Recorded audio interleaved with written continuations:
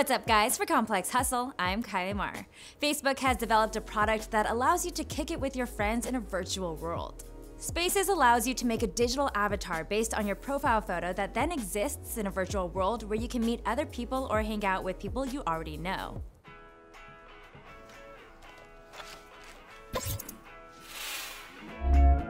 Hey sis. Hey Jack, are you all excited for our trip? Yeah, and look what I found. This is so cool. Is this the same spot we're going to? I hope so. And look, I think that's where we're taking the boat tour. Oh, I love it. Although a future where we may end up only interacting via computer without any real human contact kind of worries me, I can see why this will be cool.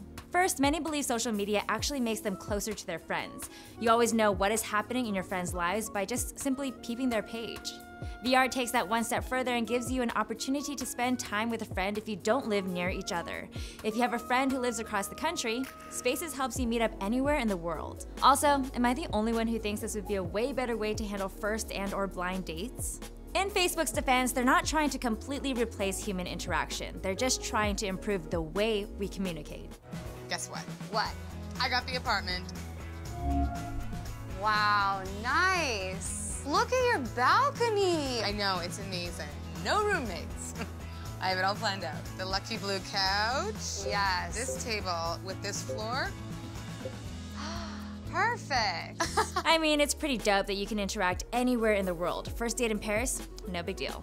It's only a matter of time until Facebook develops the tech further to make your digital self look completely real, integrated into hardware that is as easy and comfortable as your sunglasses. Mark Zuckerberg also announced that the company is launching its first augmented reality platform.